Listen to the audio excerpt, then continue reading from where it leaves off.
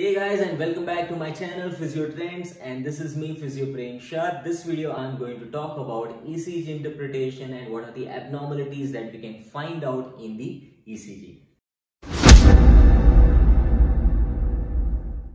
If you have missed out on the information given on the first part of this video, in which I have told about what is ECG, what are the significance of PQRST waves and how to identify those, please go and watch that video from this link. And this video I'm going to continue with the information about ECG and moreover concentrated to the abnormalities of the ECG and heart activities. So first thing first, we are going to learn about the heart blocks, that how to identify heart blocks in ECG.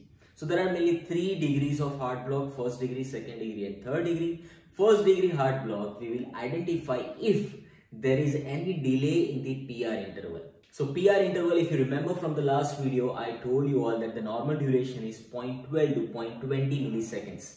If it increases from there, but still the heartbeat is not dropping for the patient, it is still normal, we consider it as the level 1 or grade 1 heart block. In second degree heart block, it happens that PR interval is normal, but the heartbeat is dropping for the patient, so that we consider it as second degree heart. And if you are finding out no relationship between the P and QRS complex, P wave and QRS complex, that is considered as a third degree heart block, and which can be a medical emergency as well for the patient. Now let's discuss what happens to ECG when a person is exercising and which is considered normal. So let's discuss first with the P wave. P wave height normally increases during exercise, which is completely normal. R wave height goes down, again that is also completely normal. Next is ST segment. ST segment, we will see a quick upsloping during exercises, which is also considered normal. Talking about QT interval also decreases, and T wave also reduces in the size. Now I hope that you all remember what does P wave, Q wave, R wave, S wave and T wave signifies. If you don't remember it, you can go back to my first video and check it out, all the information about it. Alright, now let's look into the abnormalities that we can observe during exercise of the patient, because this is very important for us, especially when you are treating a patient post CABG, post MI, or patient who's having high risk of getting any heart conditions.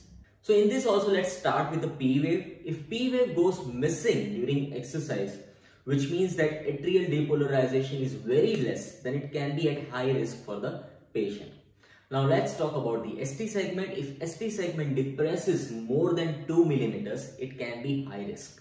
Now ST segment basically signifies what? That it is a beginning of repolarization, right? So if it depresses, that repolarization is not occurring properly, then it can be, a patient can be at high risk.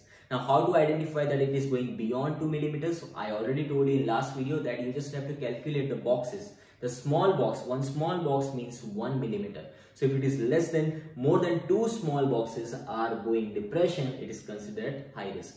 Again, if ST segment is elevated more than 1 millimeter, that also can be at high risk for the patient, because repolarization time, like starting of the repolarization time, reduces in that.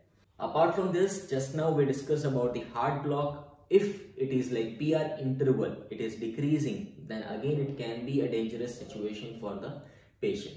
So these are the abnormalities that we should keep in mind while treating patient or while interpreting the ECG for better care of the patient. I really hope that this basic knowledge will help you all in interpreting the ECG and help out your patients in a better way. Apart from this, if you have any other doubts, do let me know in the comment section, and don't forget to subscribe Physiotrendz.